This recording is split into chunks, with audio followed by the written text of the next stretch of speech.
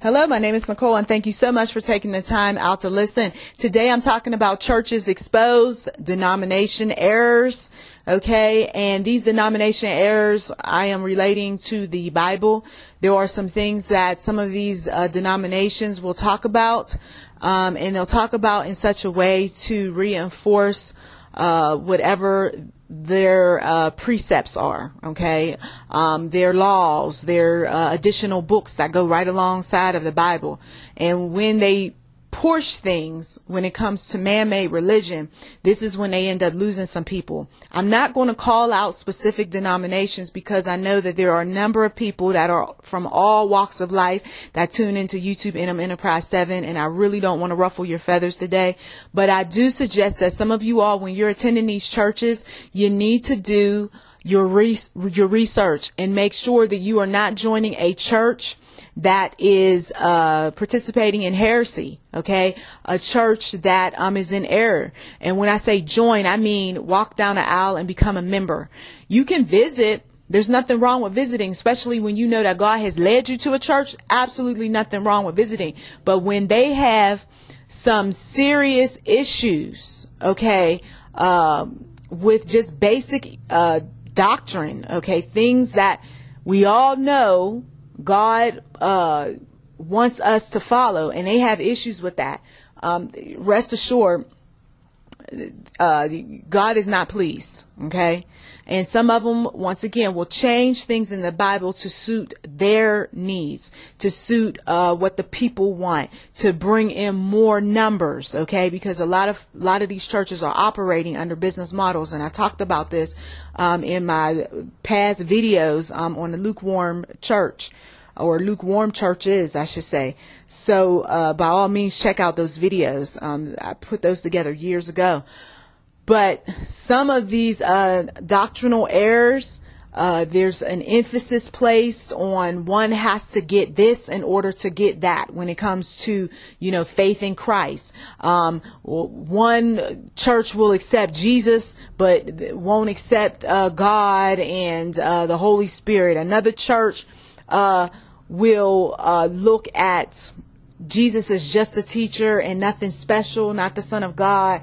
And then you have other ones who they will preach once saved, always saved doctrine, which I get into years ago.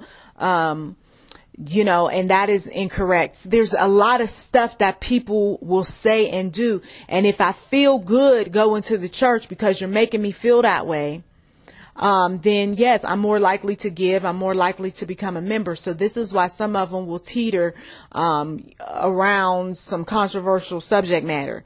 But doesn't the Bible say this? The zealous Christian says, right? Well, yes, it does. But they got a but for it, right? Because they want to make sure that they're not offending. You got some denominations that don't believe in hell.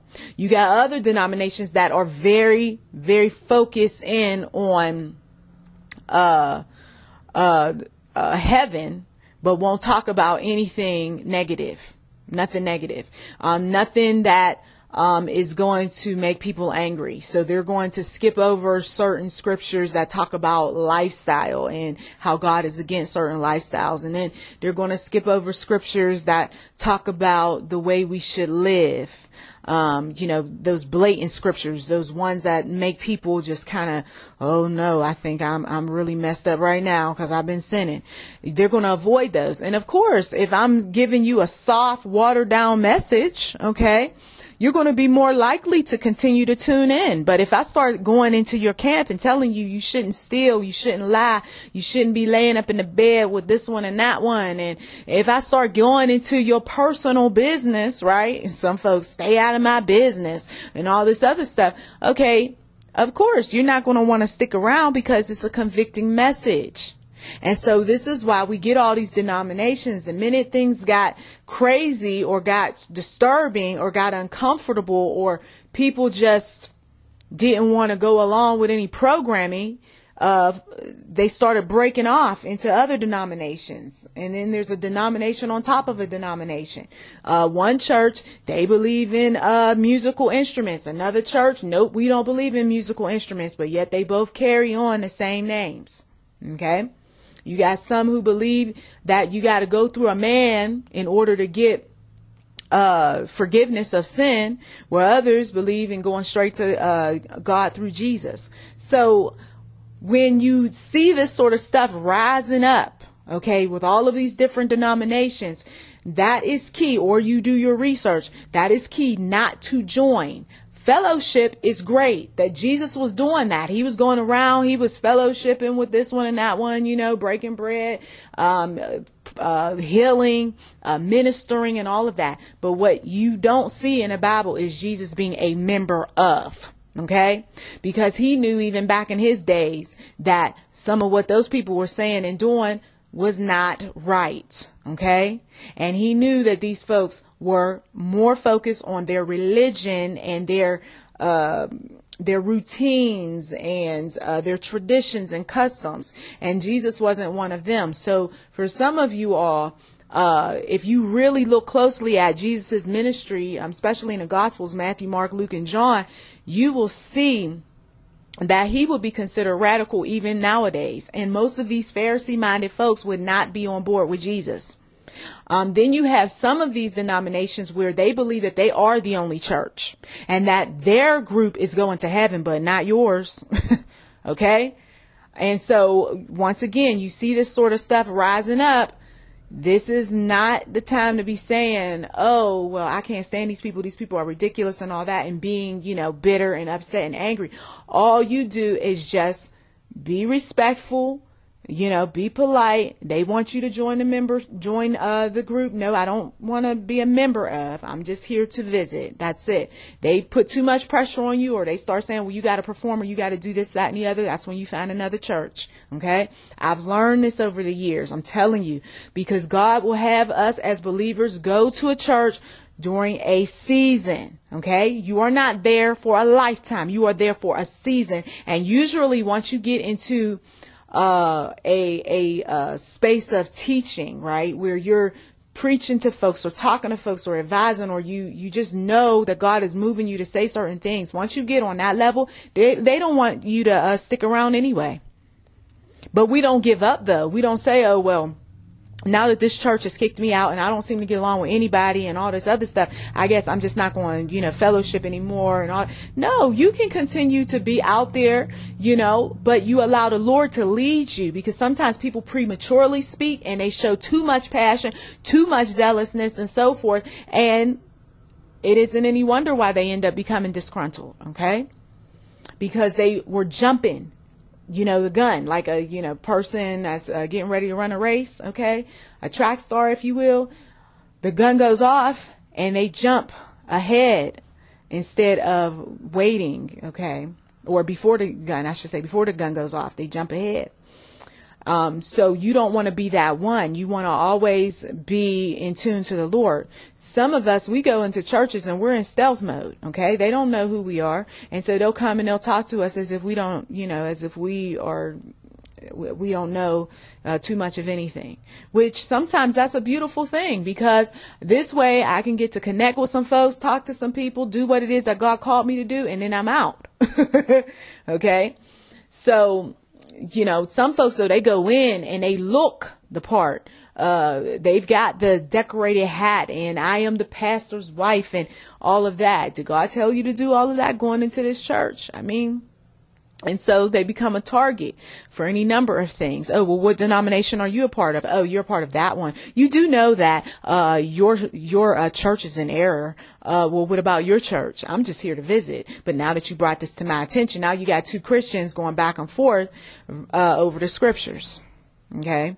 So there is a time for saying who you are, who you represent, and what have you. And then there's a time just to be quiet and just be there. Okay. And you can always tell people who want to start challenging you on your faith or your denomination or what have you. You can always tell them, I'm not at liberty to get into those types of discussions. God has not released me. And besides, I am a peacemaker. And then they just might leave you alone. Now, if they press the issue, you can always get away from folk like that. Okay. Because we are not sent into churches to be quarreling with these people. If there is some serious issues that need to be addressed, and you address them and you make sure there's witnesses, And you can always supply some evidence and proof as God leads. But most of the time, Christians talking with Christians, or Christians visiting churches and all of that, usually we're all on the same mission, and that same mission is that we're supposed to be talking about God and winning souls for Christ. That's what it boils down to. We're really not supposed to be, and I've been learning this over the years, we're really not supposed to be going into a fellow sister or brother's ministry and telling them where they're all wrong. Okay?